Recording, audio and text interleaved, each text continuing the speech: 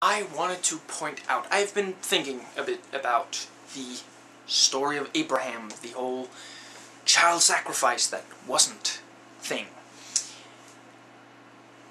Part of that story is to follow authority. In that specific case, God's authority. Blindly, to not question. And if you take it in context, if you consider when this was actually written and the situation of the people that considered this a necessity, then you can understand why it was considered a necessity, why such importance was placed upon this particular idea, this order.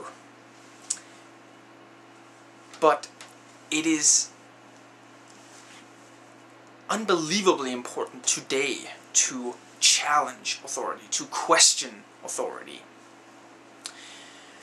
It is a bit cliche, but it is so because it is right to use Hitler as a perfect example of this, because when he came to power, he actually talked about peace. He was promising peace. He was talking about how there was to be no more war, and he promised to help people out of their rather pitiful situation economically, and the nation's honor, the nation's dignity was in a sorry state.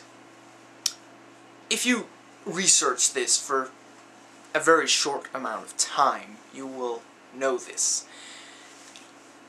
And yet, once he did gain power, partially through democracy, he abolished democracy in Germany, and then he started waging war. Then he tried to turn an entire nation against another people.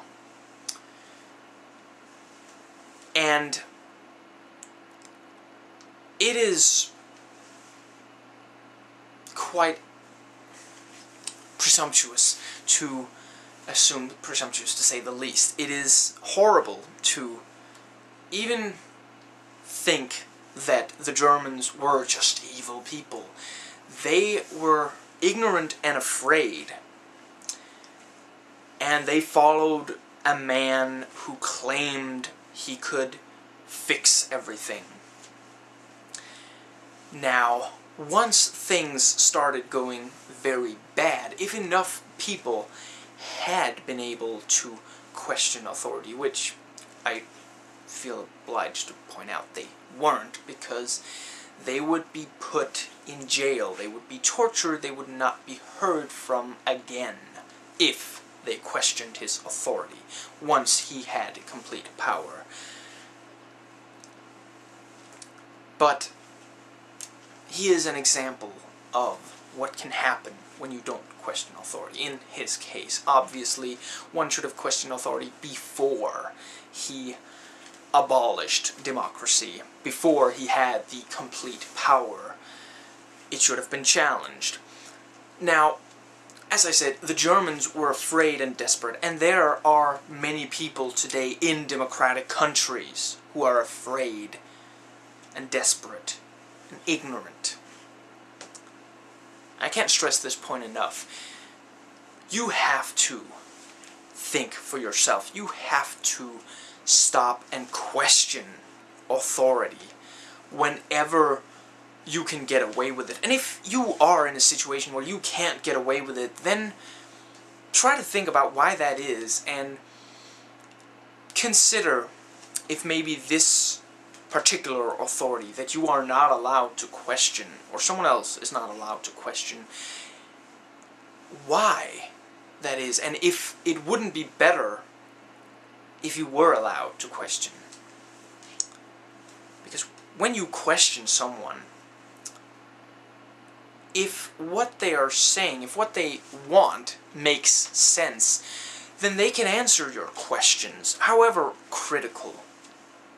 It isn't difficult, if the truth is on your side, to explain what you want, as long as the people are educated enough to understand the nuances. And if they aren't, then there is something required in that democracy. Because education is one of the requirements for a healthy democracy.